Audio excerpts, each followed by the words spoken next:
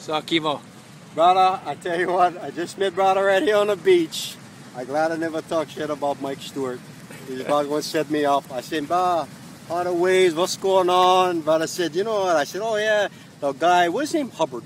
The guy Hubbard's good. I said, oh yeah, what about that guy Mike Stewart? Brother is laughing. I said, what's up, Bob? He go, oh, I'm Mike Stewart.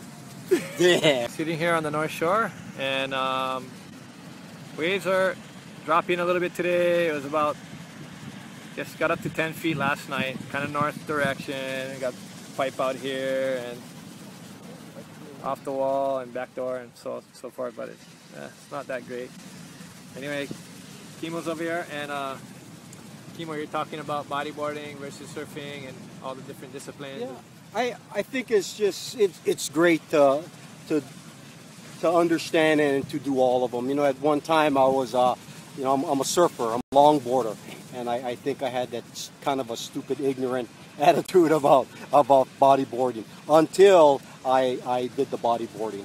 I think it's just excellent to get in shape. You know, I was basic big brother, 200 plus, 40 something pounds, not eating right, and I tell you, I've always loved the ocean, but I know for a fact if it wasn't for the bodyboarding, that really got me into top shape. And I think everyone shouldn't just do the one discipline. I think they should all share and do it all and share it all. You know, it's kind of funny when I go townside, I don't get no respect on a bodyboard.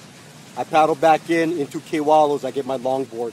Then I come back out and I say, I don't say nothing to the guys, but I think to myself, you see, now you guys not gonna get nothing. Talk to me, I'm like, okay, my brother, aloha.